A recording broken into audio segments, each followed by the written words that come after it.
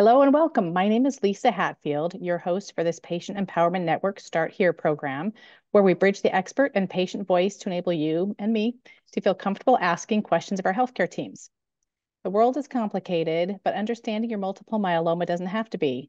The goal is to create actionable pathways for getting the most out of myeloma treatment and survivorship. Joining me today is Dr. Ailawadhi, backed by popular demand. Dr. Ailawadhi is a respected multiple myeloma expert from Mayo Clinic. Dr. Ailawadhi's career focus includes the treatment of plasma cell disorders like myeloma and understanding the epidemiology and pathophysiology of this disorder. It's always such a pleasure having you, Dr. Ailawadhi. I'm really excited you're joining us again.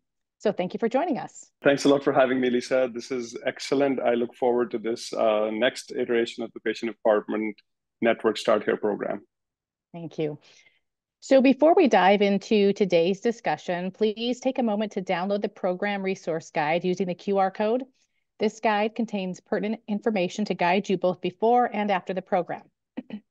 And this program will provide you with a comprehensive update on the latest myeloma news and its implications for you and your family. Following that, we'll launch into some questions that we have received from you. So let's start here. Dr. Ailawadhi, at this juncture in myeloma history, we are witnessing unprecedented activity, a surge in new treatment options, and a wealth of insights. Today, we are privileged to have your expertise to help us decipher these developments and shed light on the advancements shaping the landscape of myeloma care. First, we're going to get a high-level update from Dr. Ailawadhi on what the latest myeloma news means for you and your family, and then we're going to talk about some questions that you've sent in. So let's get started with the high-level update, Dr. Ailawadhi. Can you speak to the latest news and priorities in the rapidly expanding myeloma treatment landscape?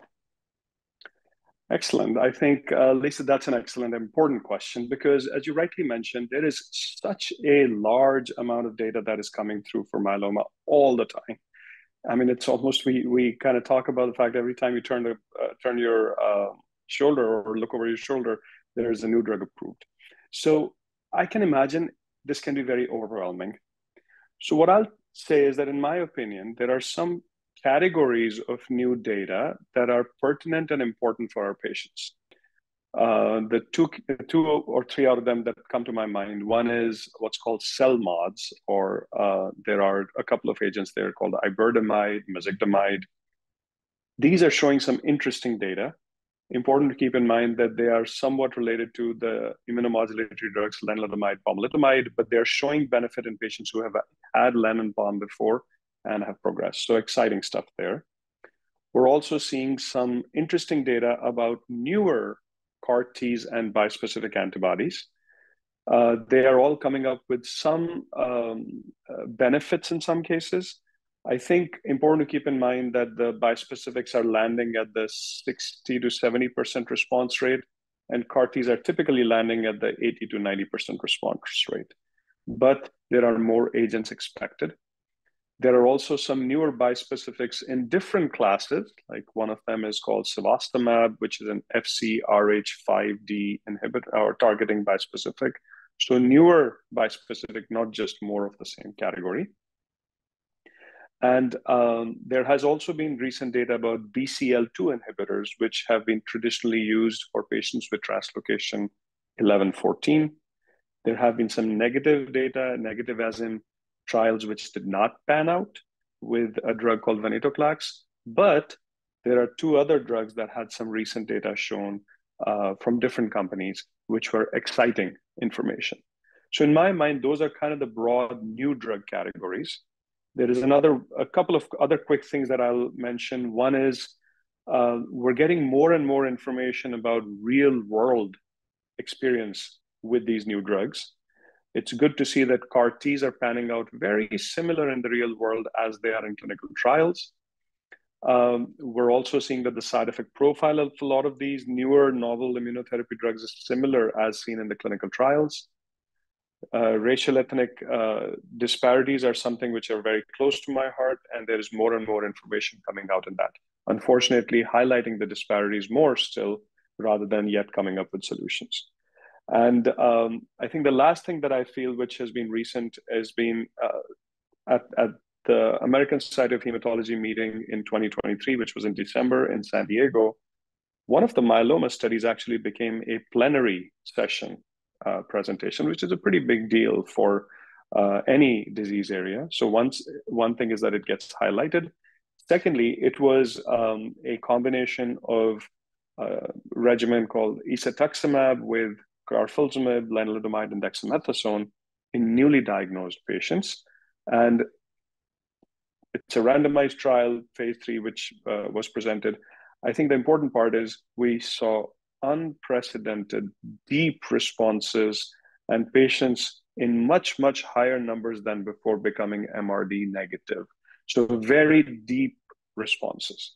So these are kind of some very broad, but lots of highlights that I talked about. All right, thank you.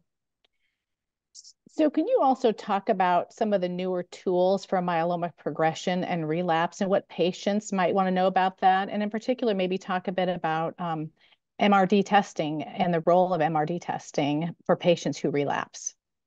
Excellent question. Lisa, I think the first and foremost thing, important part for our patients to learn is what are their tumor markers, quote unquote, or disease markers for myeloma. We can follow myeloma by either the M spike or monoclonal protein, by light chains, by monoclonal protein in the urine or blood. And it's important to keep that in mind because every now and then we'll see patients who say, hey, my ratio changed, so I'm progressing. Well, that comes after the light chains change. So it's important to understand the role of these things.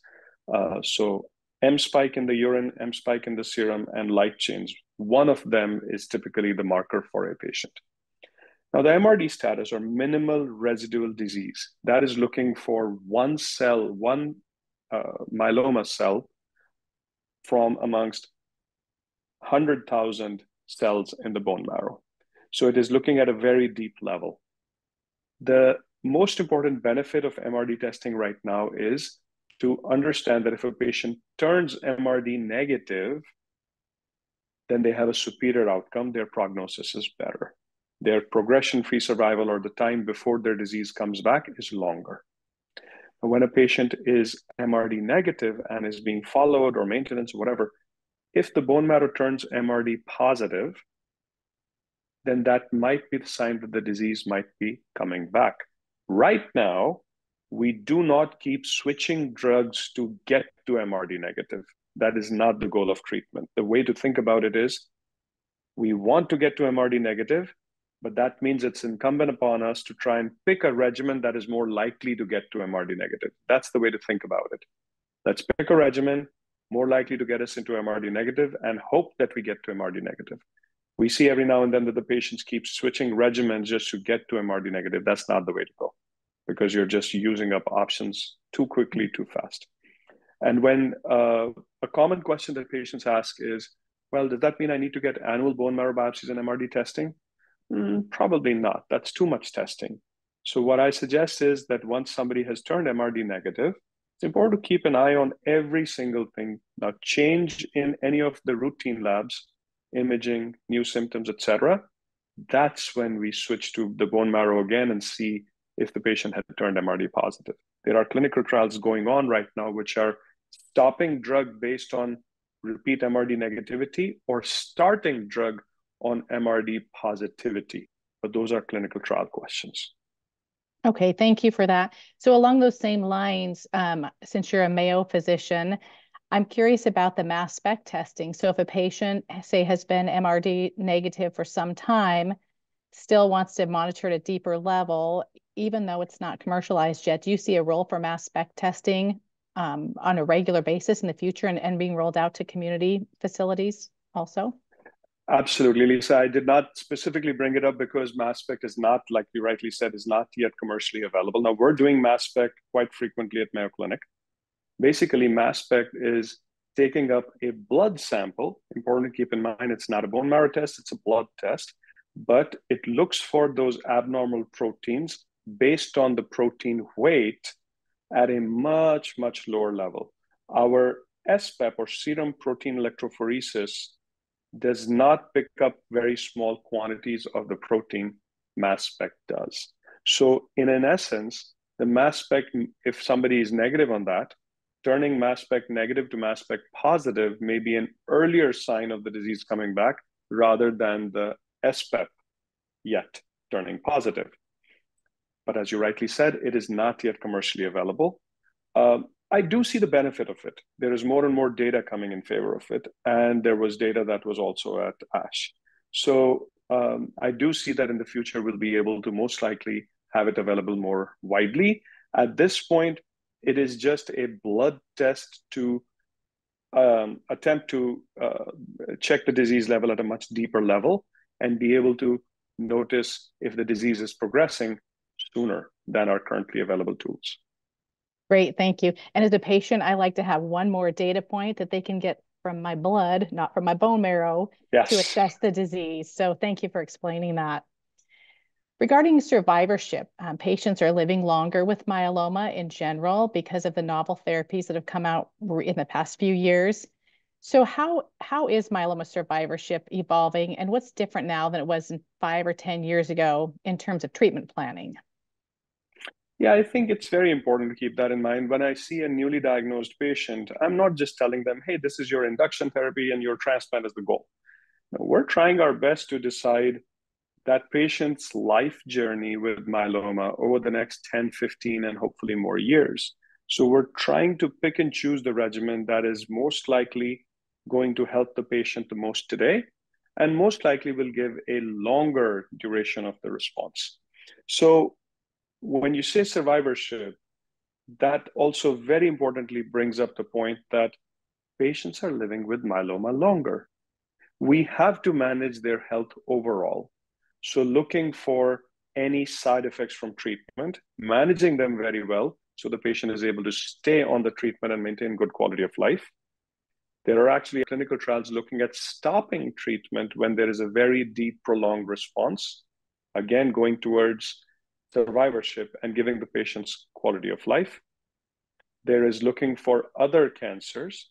In fact, I had a patient in the clinic and we were talking about just myeloma in general. And I was telling them, okay, please remember, you may not want to do a colonoscopy, but you already have one myeloma cancer diagnosis. The risk of subsequent cancers is always there in any cancer patient.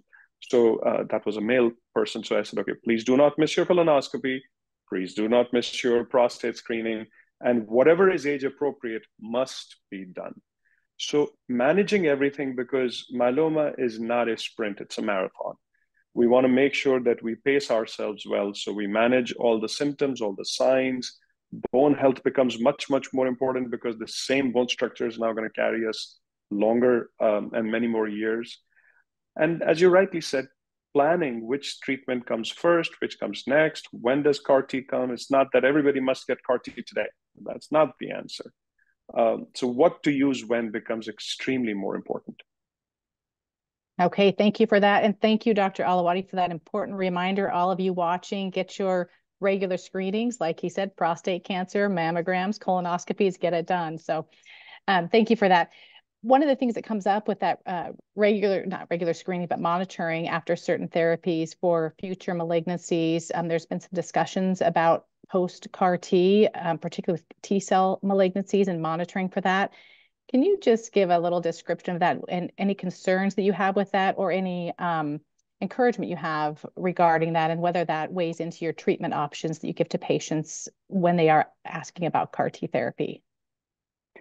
Absolutely. Extremely important question, Lisa. This really had a lot of discussion going on. It's been going on for the past few months now. Okay, so first let's clear out let's explain the landscape. The FDA reviewed CAR T-cell treatment because of the fact that there were about 19 T-cell malignancies noted in several thousand patients. Out of those 19 cases of T-cell malignancies, there was one case of multiple myeloma, to the best of my knowledge.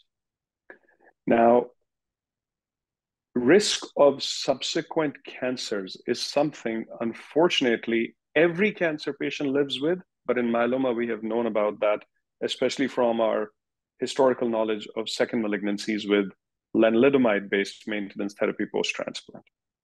So subsequent malignancies has always been a risk. There is some risk that is being talked about with CAR T. But frankly speaking, the way I look at it, the risk is significantly lesser than the potential benefit. Because remember, when these CAR T therapies, the two agents got approved in myeloma, they were approved in a situation that there was no standard therapy. And we saw somewhere about 70-75% response rate with one of them and about 98% response rate with the other one. So in a setting where there was nothing, you can see the degree of benefit. And the risk of second malignancies is relatively small. So we must discuss this. A patient must be aware of it. But I think the benefit is way more than the risk. So we document, we discuss, we have specific documentation that we do and specific information that we share with patients. But I think still the benefit is significantly more than the risk. Great. Thank you so much for explaining that.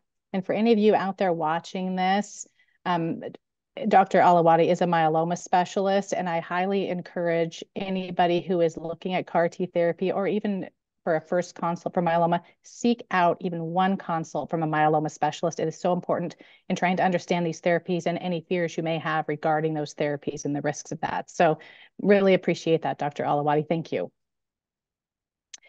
So I think it's time now for to start answering questions from patients that we receive from all of you in the audience. Please remember, this is not a substitute for medical care. Always consult with your medical team. And we are going to jump right in, Dr. Ailawadhi. We have a lot of questions from patients here, and I'll just start with the first one. This patient is asking, my M spike keeps rising in spite of chemo. What can I do?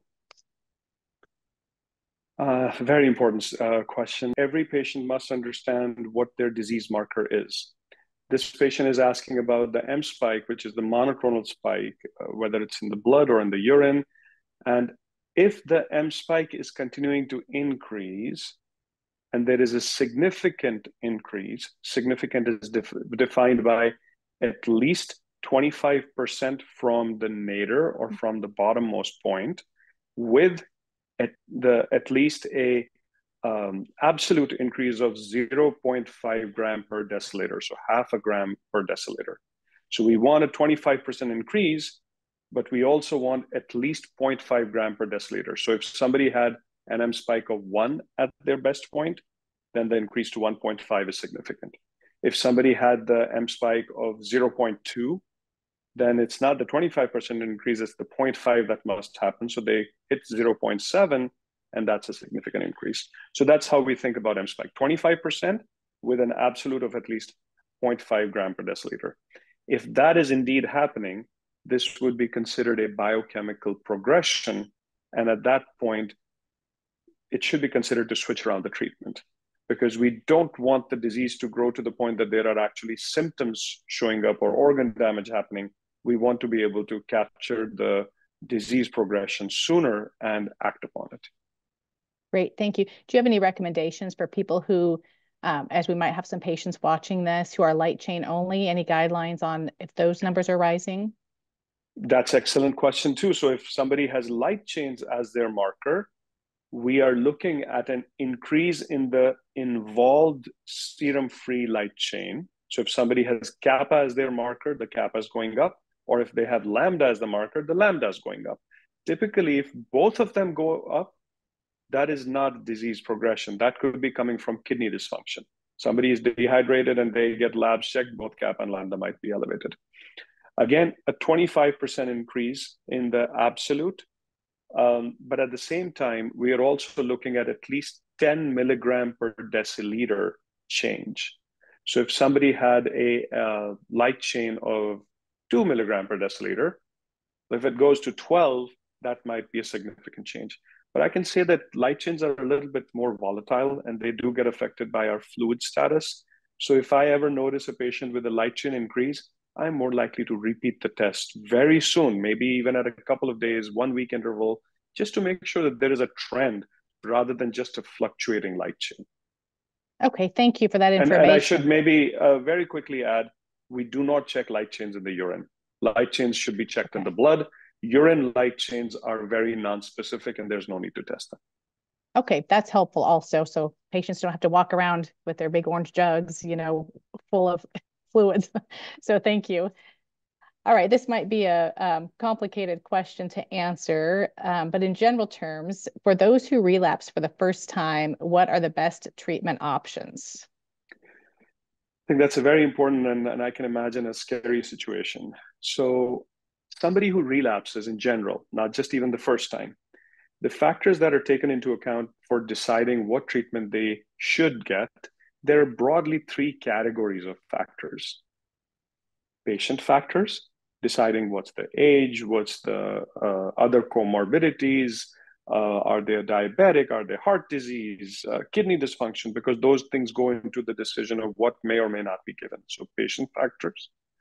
Also, importantly, how close are you to your treatment center? Can you come in for infusional or injection drugs time and again? Can you prefer, or do you prefer oral drugs only, etc.? Those things become important. Then, so that's patient factors. Then disease factors. How fast is the progression? Is it high risk disease, standard risk disease? Is it biochemical progression like the previous person asked? Or is it actually a clinical progression in which there's kidney dysfunction or anemia or bone disease, because the choices and the urgency of treatment may change. So patient factors, disease factors, and then drug factors are the third class or third category, which is what have you had before? How long have you been on it? Are you on maintenance or not? Is your disease considered refractory to a certain agent, meaning resistant to a certain agent? Typically, if you were on a treatment and your disease is progressing, that same drug may not be used again. And there are some times that we will reuse a drug, but generally not. We can use the same class, but we may not typically use the same drug. So I think the choice of treatment depends on all of those factors put in, and then we come up with one or two or three regimens and we discuss them with patients. And of course, being an academic physician, I must say you must always seek out good clinical trials if they're available to you. That is the way our field moves forward. Yes, thank you for that information.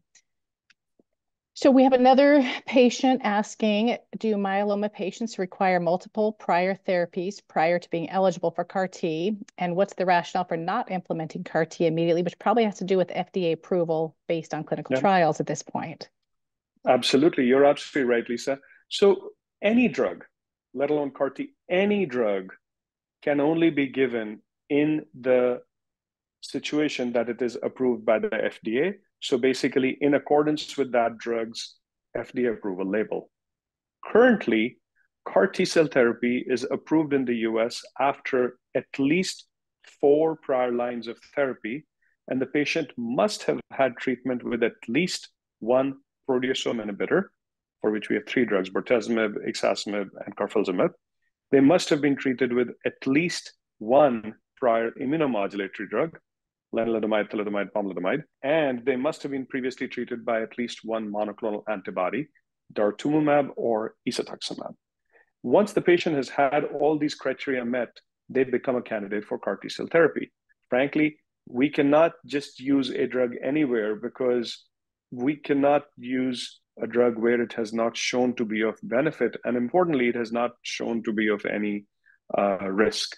So CAR T cell therapy in the first line setting is being studied in clinical trials, but is not FDA approved. Currently approved only after 4 prior lines, but the FDA is reviewing data for both the CAR Ts to see if they may be available sooner. As of right now, that approval is still pending. Okay, thank you. We're hopeful that that will happen soon. Yeah.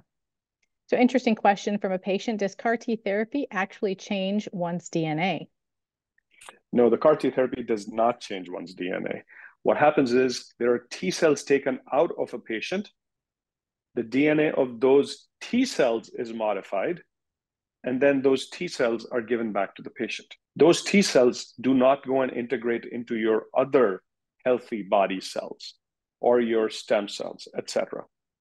Those T cells, it's almost like giving a boost of immunity, which is targeted against your myeloma.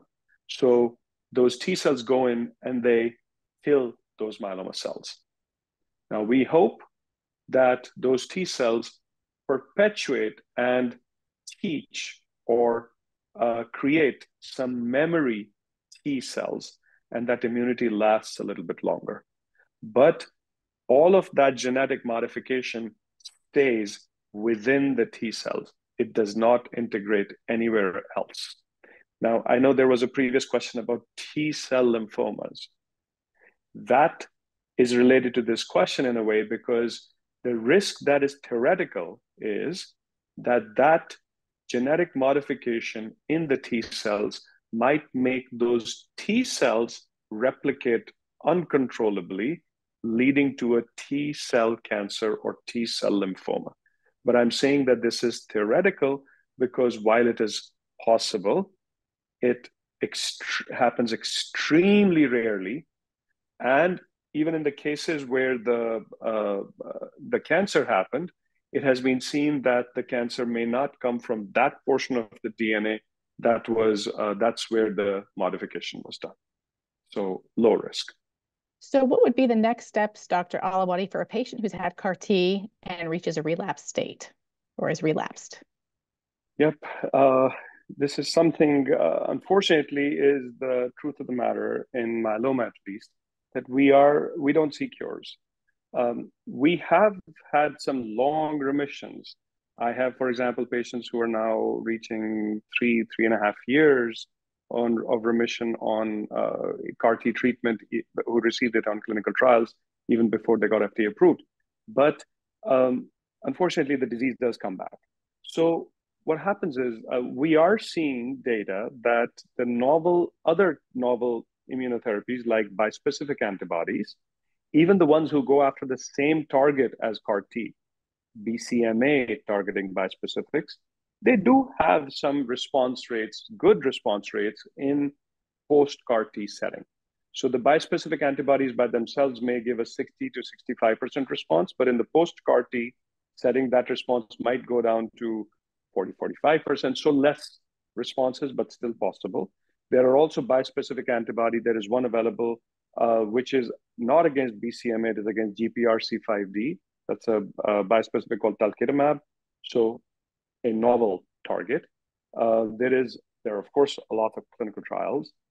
There are some clinical trials that are even looking at CAR T, post-CAR T, so a different kind of a CAR T. Those clinical trials are going out.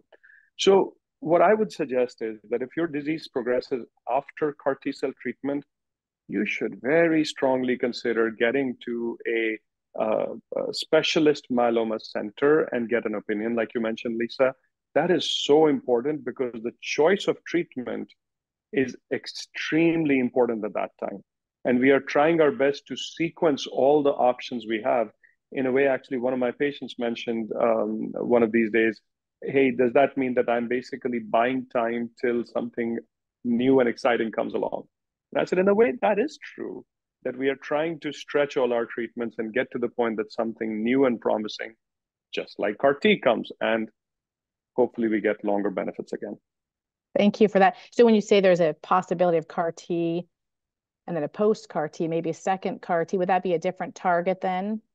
So there could be a different target. I have, in fact, I saw a patient who had received one CAR T in a clinical trial, and then they were subsequently able to receive a CAR T as standard of care, which had been FDA approved. So they used different CAR Ts, but one was in clinical trial and one was a standard of care. Oh, great. Okay. Again, important to see a myeloma specialist to tease out all this information. Thank you. All right. This patient is asking, I'm 81 and living with comorbidities. The myeloma was diagnosed after a bone marrow test. How is treatment fitness determined? And also a question about that is, if you're given an ECOG status of something, you don't like it, can that be improved after you've had treatment? Maybe Absolutely. be eligible for a trial or something. Correct. That is so important. When this patient mentioned that they are 81-year-old and they're living with comorbidities, I think, so when I'm talking to a patient who's new to me, it's very important for me to try to tease out what was their performance status or their fitness status prior to myeloma, because my goal is to try to get them as close to that as possible. Now, if this patient is saying that they were already quite frail before the diagnosis of myeloma, and myeloma has added to the frailty, then it becomes a little tricky because we're starting in a difficult spot. We do determine fitness by asking questions, simple questions like, what can a patient do at baseline? Can they do grocery shopping by themselves? Can they walk around the block? Do they get short of breath? Etc. And frankly, there are 81-year-olds who are playing golf every day and are fitter than me. So I'm just saying that age by itself is not the criteria. And Lisa, like you rightly mentioned, if there are fitness issues coming from the disease itself, then that's the time that we actually have to work with work with the treatment, get the treatment started, and then assess the fitness a couple of months later, a couple of cycles later, because the treatment may have worked and may have improved the fitness quite a bit. Great, thank you for that. So this person is asking, their husband is starting maintenance therapy, so I'm assuming they just finished induction therapy, having leg pains mostly at night. Could this be a form of peripheral neuropathy, or is maybe from bisphosphonates or from any of the medications that maybe were used during induction? So, excellent question. So, this is almost going back to that survivorship question that we discussed earlier, that it's so important to manage the side effects and maintain quality of life. So, a lot of patients with myeloma will say that I have cramping or symptoms or some pins and needles at night more so. Well, part of it is because body's at rest, relaxed, symptoms become more focused. Yes, it could be peripheral neuropathy. But at the same time, certain drugs called muscle cramping or what's called myalgias, sometimes maintenance therapies can cause that. It's important for somebody to be able to determine, is it coming from muscles or nerves? Is it coming because some electrolytes are abnormal? Like one of the common things is low magnesium or low potassium can cause neuropathy, for example, or cramping. I've had patients who will get some over-the-counter lotions or some foams, etc., which are infused with some electrolytes and say that they feel some benefit. So topical things are good. So I think it's important to figure out, is it muscle or nerve, and is it coming from drug or disease? And that's where your physician can help tease it out. Okay, thank you. So we have a patient who is talking about her genetic abnormalities, but has been through both auto and allo stem cell transplant in the last 2 years and has relapsed and is asking, can CAR T cell therapy help me? And would she even be eligible for CAR T therapy given the allo transplant? That's an important question. So first of all, sorry to hear that your disease is behaving that aggressively, that you've had both the transplants in the past 2 years and still having issues. So yes, CAR T can still be used after an allo transplant. There are some criteria. You should not be on any graft versus host suppressive medications, and you should not have any active graft versus host disease going on. So depending on those, yes, patients can get CAR T post-allo. In fact, I've had a couple of patients who've had CAR T after allo transplant. Great, thank you. I'm sure that'll give this patient some hope. Are there any studies showing that treatment can be tapered to bi-daily once 90% reduction in myeloma has occurred with various therapies? So in general, you may know what medication this patient's talking about, but is that possible to do that, to taper therapy? So absolutely. First of all, in myeloma care, Lisa, you had mentioned initially that as somebody went to maintenance, they may have had induction. So there are these terms used for categories of treatment: induction, consolidation, maintenance. But if the disease gets controlled adequately at a certain time point, the treatment can be modified to a maintenance. It depends on the regimen. Some regimens, for example, we are able to get rid of the steroids after a certain time. And then in certain regimens, the drugs can be reduced in dose or frequency, etc. All of the drugs we use have maintenance regimens and maintenance doses. But I should put a word of caution there. I see very frequently that the moment the labs improved, this quote unquote maintenance is brought in. That's not the right way to do things. The right way is to go back to the clinical trial based on which this regimen was started.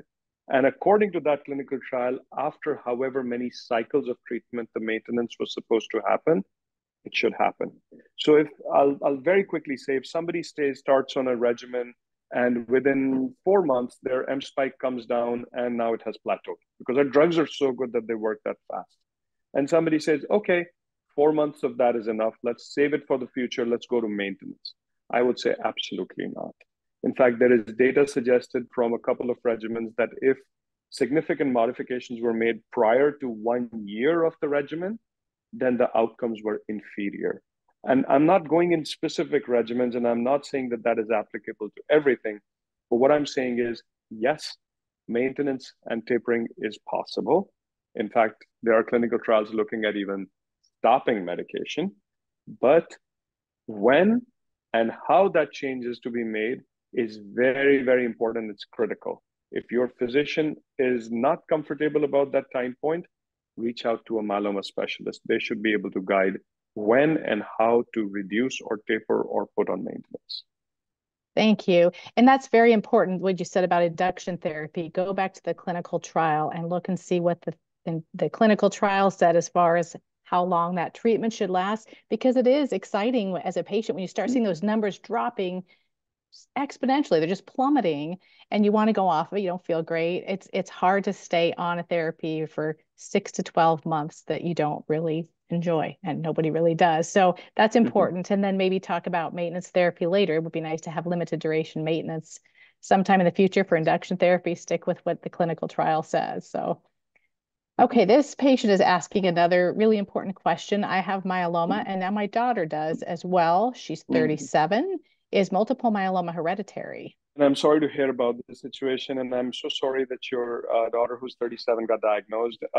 There is a small, very small number of very young patients, and I'm saying using this term very young, which is just a generic thing that I've said, because myeloma median age of diagnosis is 68. But at the same time, yesterday I saw a patient who was diagnosed at 33, and they're 40 now, and they've already gone through every single thing that they can think of. And we were talking about clinical trials. So typically, myeloma is not hereditary. It is not something that is passed along through the generations. But what I would say is that there is, if this sort of a situation is happening, that you have myeloma and now your daughter has it at a young age, it is important for you to consider getting a genetic counseling, so a genetic consult, for them to be able to look deeper into it. There is not a very standard specific test. So for me to say, hey, you go and get this genetic test done and that'll find out this mutation or whatever. But it's important to go through some genetic counseling for them to be able to look a little bit deeper, some next generation sequencing, what is called germline testing or somatic testing. They should be able to compare both the parent and the daughter's disease, as well as what's called germline, which is their native DNA, which they were born with, to see if there is anything that jumps out of that. But that would be important to go through at a larger cancer center, or if that service is available through your local physician also, that would be great. Great, thank you.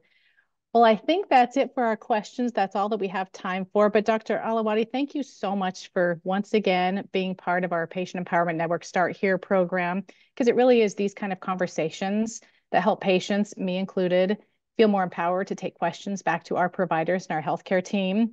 So thank you so much for joining us, and thank you out there to everybody who's watching this program. We appreciate you, and we appreciate your time and expertise. Thanks a lot. Look forward to next times. Thank you. I'm Lisa Hatfield. Thank you for joining this Patient Empowerment Network program, and we look forward to seeing you again soon. Thank you.